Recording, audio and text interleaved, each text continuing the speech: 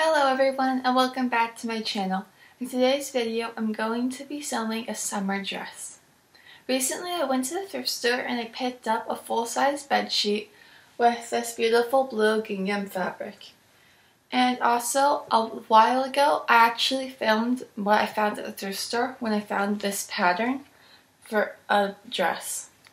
So I drew a couple of sketches, and I'm not going to keep the dress style the same as it is in the pattern, but I still will be using the front part of it. And then for the dress, I'm planning on just using the pillowcases as there is quite a bit of fabric here, and I think I'm going to save the rest of it for another project. I'm excited, so let's get started. So this is the pattern piece for the back of the dress.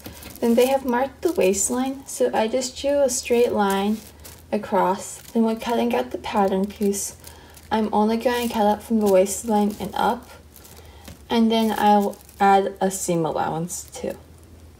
Then the front of the dress is a bit too low cut at the neckline for my preference, so I'm going to be adding an inch on to the front of it. Then also on the front facing, I made sure to do the same by adding an inch onto it. So here I have the top part of the pieces cut out. I have the front facing, the back facing, the front bodice, the back bodice, and then the straps. Then for the tiered skirt of the dress, I'm going to be making two long strips. One that measures 50 inches by half the length from my waist to my knees. Then the second one is going to measure 65 inches. It is also going to be half the length from my waist to my knees, which that length for me is about 11.5 inches. Then all these measurements might need to be adjusted depending on your size. Then I also decided to cut out pockets using some of the leftover fabric. And I almost forgot that I'm going to be using a zipper too.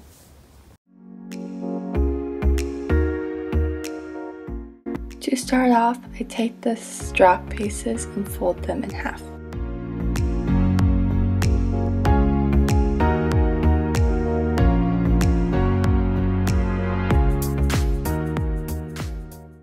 Then sew along the top edge of the strap.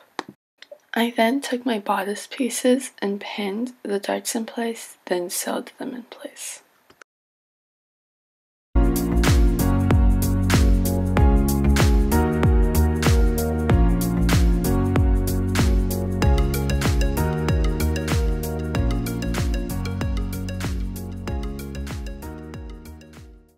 Then I pinned my lining pieces together and sewed them in place.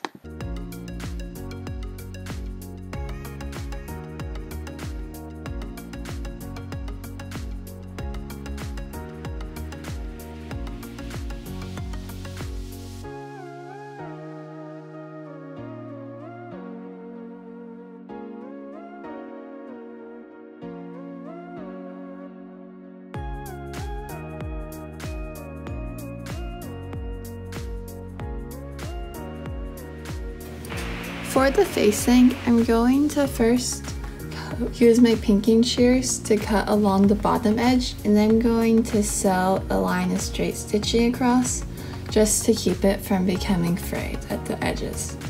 But if you own the overlocker, you can overlock yours as well, and that would work fine. Then I pinned the back bodice piece to the front bodice piece and sewed them together.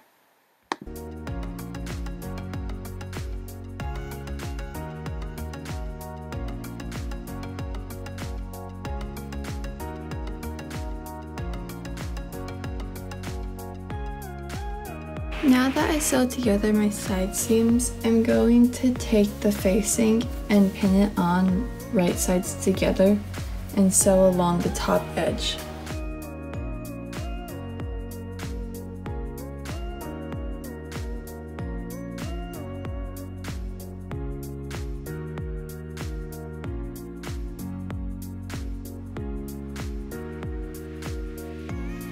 Then I'm also going to take my straps and put them in where the straps belong and pin them in place. That way when I sew, I'm also sewing the straps in.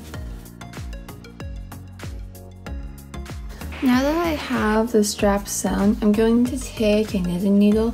I'm going to insert out the straps. You can do this with another tool if you have one, just a needle is the only thing I have handy. Then I took my skirt piece and measured 3 inches down, then placed the pocket there and pinned it in place. Do this for each side of the skirt. Then I took one of the skirt pieces that had the pockets and cut it directly in half down the center. Then I pinned the skirt pieces right sides together and sewed along the edge, making sure to sew in the pockets.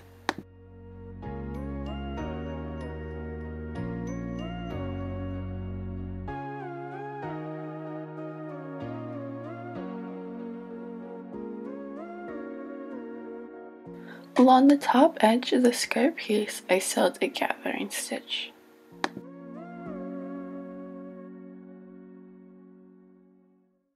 Then I gathered the skirt piece and pinned it to the bodice, then sewed it in place.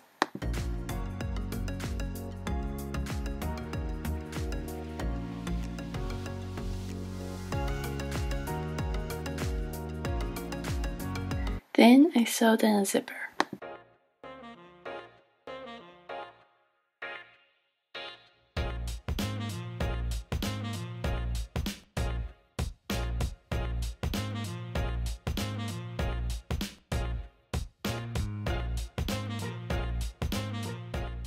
Then I took the longer skirt pieces and sewed them together, making a loop of fabric. Then sewed a gathering stitch along the top edge of this loop.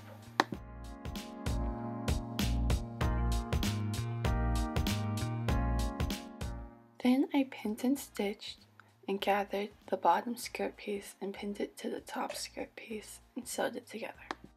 Afterwards, I made sure to remove all the gathering stitches.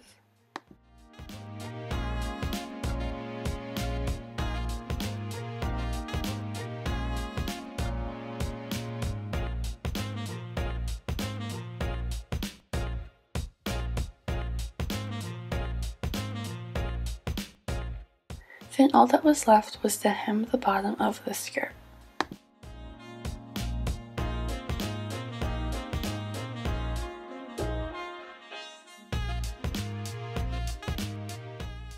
Overall, I'm very happy with the way this dress turned out. I'm happy with how this dress is so easy to layer, and I can wear a t-shirt under it for the colder months and even a cardigan when it gets really cold.